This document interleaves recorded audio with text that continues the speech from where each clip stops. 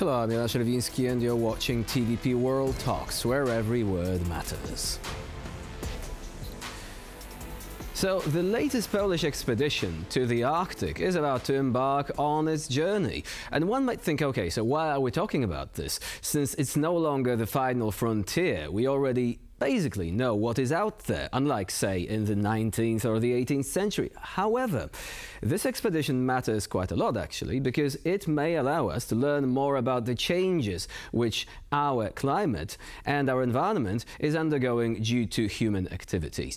And we will be asking questions concerning this and many other aspects of the expedition to our guest today, Mikołaj Golachowski, biologist and polar explorer. Hello and welcome to TVP World. Hello, thank you for the invitation. So first and foremost, in layman's terms, can you tell us about the basics of the expedition? We've already basically made it clear in the intro just a moment ago that Poland has quite an extensive presence in the Spitsbergen. There is not one, not two, but actually 5 research facilities operated by different Polish research institutions. So which one is involved in this particular expedition? Well, this applies to the Hornsund station, named after Siedlecki. So this is our main station in the Arctic. But yes, just like you mentioned, we also have several others run by different universities. This one is run by Polish Academy of Sciences, so it's like sort of for the whole country, not run by a particular city or university, but it's for all of Poland. So basically, what are the objectives this time around? Because it's not going to be the first expedition there. The research activity has been going on for decades, in fact. But why is it relevant today? I think it's increasingly relevant because, as you probably know, the Arctic, as well as parts of the Antarctic, are the regions that change much more rapidly than other places on our planet. In fact, in Svalbard, climate change is up to 7 times faster than the global average. So polar regions have become, over the last few years, but generally are becoming more and more relevant for what we want to find out about what's happening and for our future. That's why I think that this is quite a major focus of a lot of scientists these days. Both polar regions, they act as, if you like, air conditioning system for our planet. And the fact that they are changing so much means that the changes all over the place will be actually accelerating. And why do they change so quickly? Well, there's this phenomenon called the polar amplification, and it's to do with the surface that is covered by the ice and snow. We're talking about so-called albedo effect. And albedo effect is when you basically shine on a surface, and how much of that light or even energy in general is reflected. And the lighter the surface, the more energy is reflected. So if you have the area covered by ice and snow, up to 90% of the energy from the sun is reflected. However, that energy starts to thaw the ice and snow, and therefore you have an exposure of more dark rocks and seawater, and that in turn absorbs a lot of energy, which means that when you have those dark surfaces exposed, there is more heat accepted by the surface of our planet, and that in turn melts more ice and snow. So there's this vicious circle of a positive feedback. There's nothing positive about it, but it is a positive feedback. When the more you melt the snow, then you end up melting even more snow because of that dark surface that has been exposed. That's why these places change so quickly. This is why research in those places is so relevant. And that also sounds as if this is something that might be very difficult, if not impossible, to ever reverse, even if the level of involvement in protection of our climate and atmosphere increases dramatically, and it doesn't seem like it's going to do in the near future. But it's also, I think, relevant because you've mentioned that this is a scientific phenomenon. Most people don't really understand sophisticated scientific terms. But actually, there are sometimes events which raise awareness of these phenomena. Recently, for example, a man named Duncan Porter has published a set of pictures on Twitter. We're going to show them to our viewers in just a moment. And they basically show changes on a glacier in Switzerland, which at first glance it might seem, okay, it's a different region. Nevertheless, it has generated quite a powerful response from users because it shows just how much has changed during, I think, 15 years. So do you think that right now, with greater awareness of these phenomena, expeditions such as that will also get greater exposure and will be able to influence the general thinking of the general public to a greater extent than before?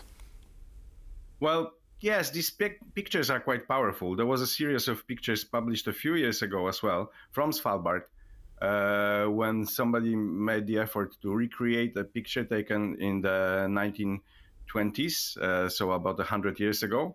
And they had people coming to exactly the same spot. You can see it by the outline of the rocks that are exposed. It's exactly the same place, but in the old pictures, the glacier is there, and in the new pictures, the glacier is not there anymore, or it's much thinner or further away. So yes, pictures are powerful, but you know, one thing we all need to remember is that glaciers have always been very dynamic, right?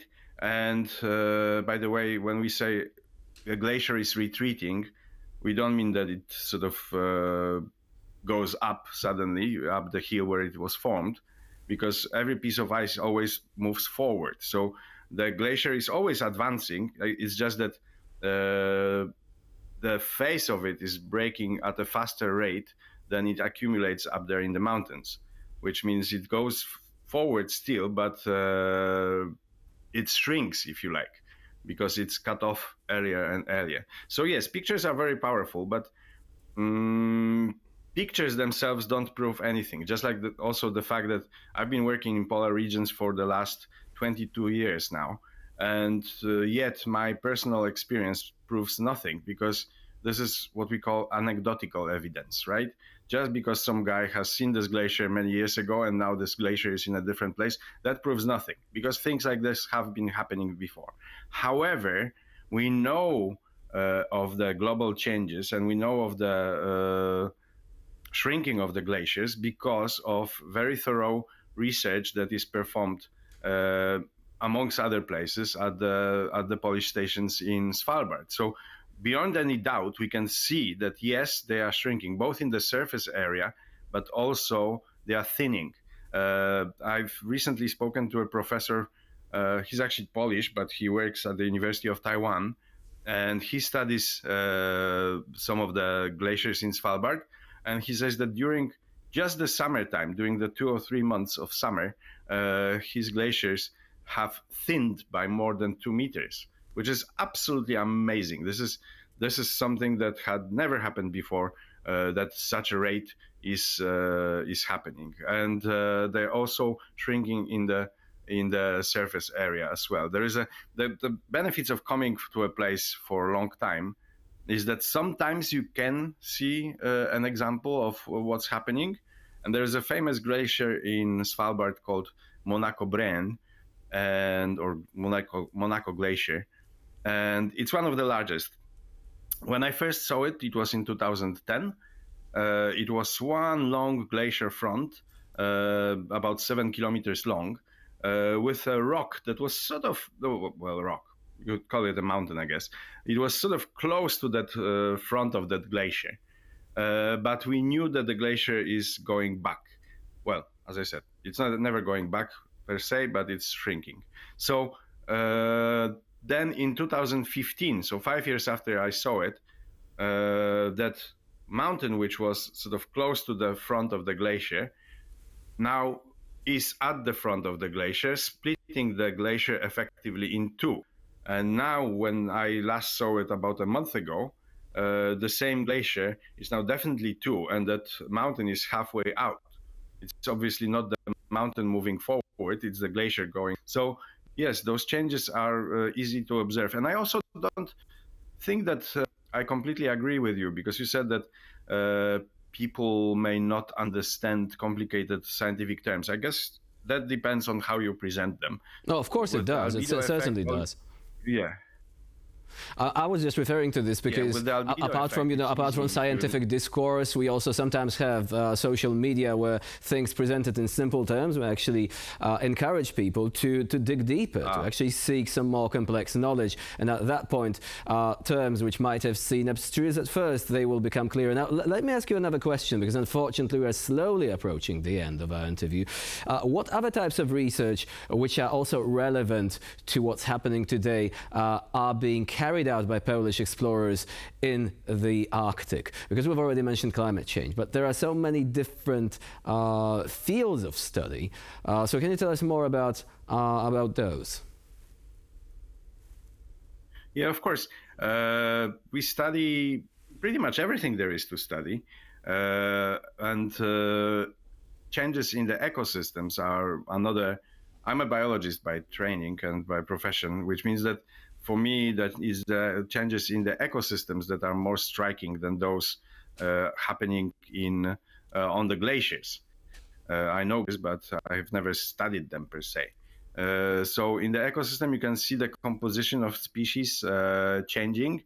Some are increasing in numbers, some are decreasing in numbers, and you have new species arriving. And this is all a topic of research of the Polish scientists. And you also find, and this is something that I quite I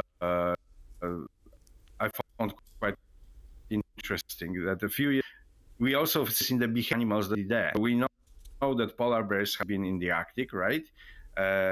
However, they are very closely tied to the sea ice, and they need it for hunting and for traveling. And so normally they would be feeding mostly on seals. However, with the cover of the sea ice that is there for a shorter time every year, and there's less of the sea ice, they are adapting to new situations. And a few years ago at the Polish station, there was a situation when they saw a polar bear chasing a reindeer. Normally reindeer run faster than polar bears, and they still do, but I think that chances are that the polar bear is just a little bit smarter. So this polar bear chased that reindeer, very narrow peninsula, to water, faster on land, but they're slower in the water. So the polar bear caught the reindeer, killed it in the water, and then dragged it to the shore. And the same thing happened 3 days later, probably with the same bear, but this was the first ever record of such behavior in the world, first ever video that was taken by the people at the Polish station. So we see that animals are also adapting to those changes, and they're changing their behavior accordingly, which is quite fascinating if you think about it. No, it is fascinating, but it is also disturbing the way that they are forced to react to totally different environment, which all of a sudden just creeps up upon them and forces them to behave differently. And perhaps this is the best way to actually finish our conversation. Hopefully we might be able to actually explore these topics at a later stage in greater depth. For the time being, Mikołaj Golachowski, biologist and polar explorer, was our guest today here on TVP World. Thank you very much for joining us. Thank you very much. And I'm Jan You're watching TVP World. Please do stay with us.